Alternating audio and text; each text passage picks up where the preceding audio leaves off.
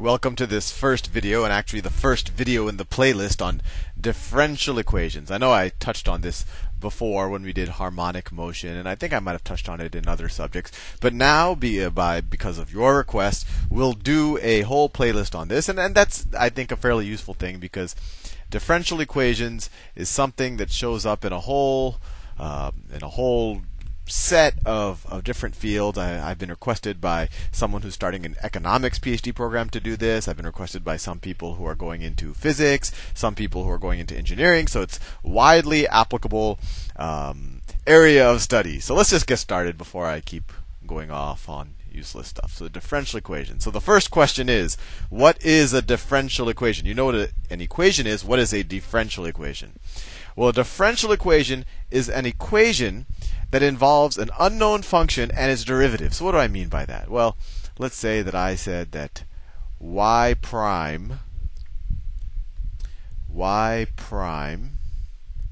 plus y is equal to x plus 3. Here the unknown function is y. We could have written it as y of x, or we could have written this as dy dx, the derivative of y with respect to x, plus this unknown function y is equal to x plus 3. We also could have written f prime of x plus f of x is equal to x plus 3. All of these would have been valid ways of writing this exact same differential equation. And what's interesting here, and how this is a departure from what we've learned before about just regular equations. Let me write down a regular equation just to remind you what they look like. So a regular equation, if we had one variable, would look something like this. I don't know, x squared plus, I don't know, the cosine of x is equal to the square root of x. I just made that up. Here the solution is a number, or sometimes it's a set of numbers. Sometimes there's more than one, right? If you have a polynomial, you could have more than one values of x that satisfy this equation. Here, for a differential equation, the solution is a function. Our goal is to figure out what function of x, and here I wrote f of x explicitly, but what function of x explicitly satisfies this relationship or this equation. So let me show you what I mean by that. And I have my differential equations book from college, so I'm going to use that as we go. So let's say that I'm just writing that. Let's see, they have this as a differential equation. Y, and I'm not going to show you necessarily how to solve them just yet because we have to learn some tricks first. But I think a good place to start is just so you understand what a differential equation is, and so you don't get confused with the traditional equation. So they have this differential, this y prime prime. So the second derivative of y with respect to x plus 2 times the first derivative of y with respect to x minus 3y is equal to 0. And they give us the solutions here. And what they want us to do is show that these are solutions. And I think this is a good place to just at least understand what a differential equation is and what its solution means. So they say y1 of x is equal to e to the minus 3x. So they claim that this is a solution of this differential equation. So let me show to you that this is. Well, if this is y1, what's y? Well, I don't have to. Well, let me just write y1. What's y1 prime? What's the derivative of this? Well, just do the chain rule. The derivative of the whole function with respect to this part of it, is just e to the minus 3x. And then you take the derivative of the inside. So that's just the derivative of the outside, e to the minus 3x. And the derivative of the inside is minus 3. Right? And then the second derivative of y1 is equal to, we'll just take the derivative of this, and that's just equal to plus 9, right? Minus 3 times minus 3, e to the minus 3x. Now let's verify that if we substitute y1 and its derivatives back into this differential equations, that it holds true. So y prime prime, that's this. So we get 9 e to the minus 3x plus 2y prime plus 2 times y prime. Well, this is y prime. So 2 times minus 3 e to the minus 3x plus, minus 3 times y. Well, y is this. So minus 3 times e to the minus 3x. Well, what does that equal? That we get 9e to the minus 3x minus 6e to the minus 3x minus 3e to the minus 3x. Well, what does that equal? We have 9 of something minus 6 of something minus 3 of something. So that just equals 0. It doesn't matter if 0 of whatever. So that equals 0. So we verified that for this function, for y1 is equal to e to the minus 3x, it satisfies this differential equation. Now there's something interesting here, and you've kind of touched on this with regular equations, is that this might not be the only solution. In fact, we'll learn in maybe a video or two that often the solution isn't just a function, it could be a class of functions where usually they're all kind of the same function, but you have a difference of constants. But I'll show you that in a second. But here they actually show us that there's another solution, that this will actually work with, we could try the equation y2 of x is equal to, well, just simple e to the x. And we could verify that, right? What's the first and second derivatives of e to the x? Well, they're just e to the x.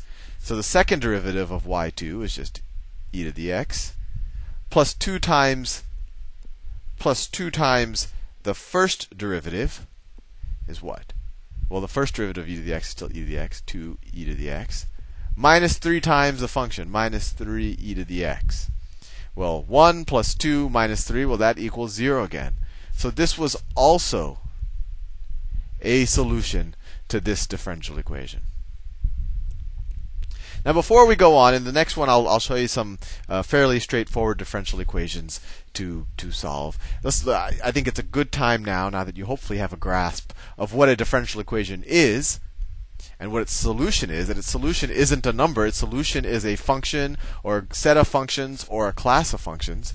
It's a good time to just go over a little bit of terminology. So there's two big classifications. Well, actually, there's a first big one: ordinary and partial differential equations.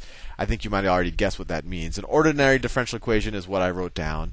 It's one variable with respect to another variable, or one function with respect to, say, x and its derivatives. Partial differential equations we'll get into later. That's more complicated. That's when a function can be a function of more than one variable, and it has, you can have the derivative with respect to x and y and z. We won't worry about that right now. If your functions and their derivatives are a function of only one variable, then we're dealing with an ordinary differential equation. And that's what this playlist will deal with: ordinary differential equations.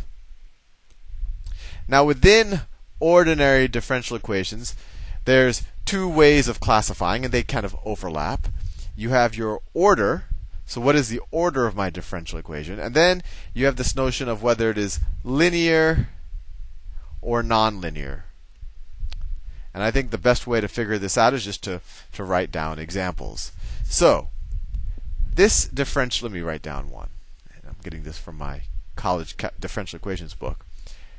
X squared times the second derivative of y with respect to x plus x times the first derivative of y with respect to x plus 2y is equal to sine of x. So the first question is what is the order? Well, all the order is the highest derivative that exists in your equation, the highest derivative of the function under question, right? The solution of this is going to be a y that satisfies a y of x that satisfies this equation. And the order is the highest derivative of that function. Well, the highest derivative here is the second derivative. So this has order 2. Order 2. Or you could call this a second order ordinary differential equations. Now, the second thing we have to figure out, is this linear or is this a nonlinear differential equation? So a differential equation is linear if all of the functions and its derivatives are essentially, well, for lack of a better word, linear. What do I mean by that? I mean you don't have a y squared, or you don't have a dy over dx squared, or you don't have a y times the second derivative of y. So this example I just wrote here, this is a second order linear equation because you have the second derivative, the first derivative, and y, but they're not multiplied by the function or the derivatives. Now, if this equation were, if I rewrote it as x squared d the second derivative of y with respect to x squared is equal to sine of x. And let's say I were to square this. Now all of a sudden I have a nonlinear differential equation. This is nonlinear. This is linear. Because I multiplied the second derivative of y with respect. I multiplied it times itself. Another example of a nonlinear equation is if I wrote y times the second derivative of y with respect to x is equal to sine of x. This is also nonlinear because I multiplied the function times its second derivative. Notice here I did multiply stuff times the second derivative, but it was the independent variable x that I multiplied. But anyway, I've run out of time, and hopefully that gives you a good, at least, survey of what a differential equation is. In the next video, we'll start actually solving them. See you soon.